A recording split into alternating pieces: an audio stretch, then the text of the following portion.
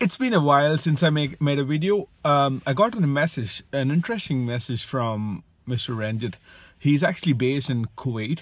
He's actually working in MOH, and he has messaged me, "Hi SREE, I'm working as a nurse in Kuwait MOH. He's getting salary around 1.8 lakhs Indian rupees.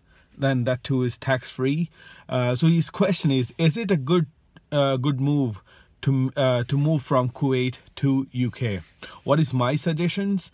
That he's currently a bit confused, and he's working there for last 4 years.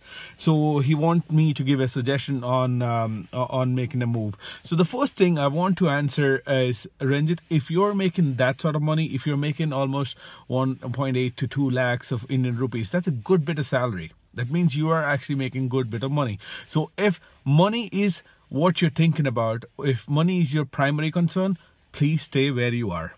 Because if you actually make a move to UK or Ireland, it's something similar that as a nurse you'll be able to earn. You have your limitations as a nurse. You can only work, something around 48 hours, and you might be getting paid from between 16 to 18 euro per hour. So definitely, if money is a concern, please stay where you are, because you're getting one of the best salaries in around the countries.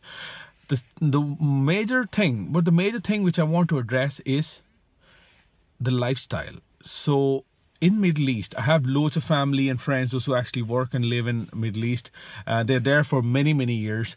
One thing which I've noticed is the lifestyle what you get in Middle East is entirely different from what we can experience in Europe. So especially a country like UK or Ireland, the European laws are very much supportive to all different sort of immigrants. I'm from India myself, and basically, if I was in Middle Eastern countries, I would have been treated as a second citizen, but in countries like UK and Ireland, there is no difference in that. So if you are actually from India or Philippines, you will be treated as the citizens in UK or Ireland. So that's a brilliant thing.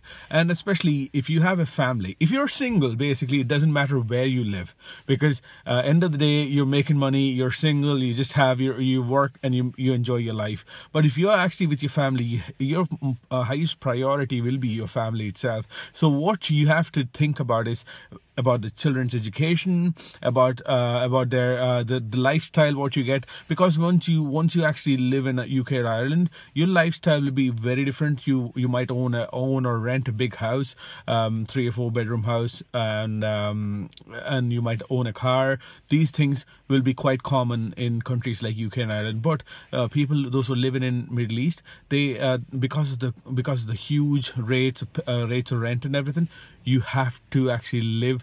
You have to share with your friends or other families as well. So it's the living costs will be so higher in Middle East. The living costs will be higher, but the standard of living will be way too higher in UK and Ireland. So that's one thing. That's another thing you have to consider.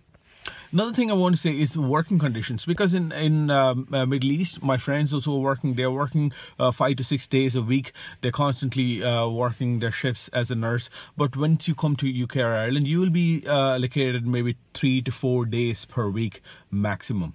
So it depends. Again, legally you can work anything up to 48 hours over a week. So that's like 3 to 4 long days or long nights, depending on your shifts, what role you are in. So that's the legal sort of working hours. So, and also you as an employee have plenty more rights than an employer. So it doesn't matter if you're from India or Philippines or Africa or anywhere else. You as an employee have hundreds of rights than an employer. So basically unions like INMO, SIP2, these all unions are supporting local as well as international candidates. So if you're in the country and you have any issues, you have a good sort of support. It doesn't matter where you come from or what you do, you have complete control and you have complete sort of support as well. So in a sense, work-wise is actually brilliant, because I would recommend somebody, if they're thinking about lifestyle as well as work conditions, work-life balance, everything, definitely you have to choose UK or Ireland, or any other countries. Like Australia is one of the other thing. Australia, New Zealand, Canada, UK or Ireland. These countries are very good in terms of work-life balances and your standard of life, etc. when compared to Middle East. But if you're thinking about making money, please stay where you are. So guys, if you have more questions like these, please shoot down in the comment below. I'll try to address as much as I can. So guys, till then, I'll see you with another video. Please like, share and subscribe to our channel, and please do like our Facebook page, Hirehood. See you later with another video. Bye.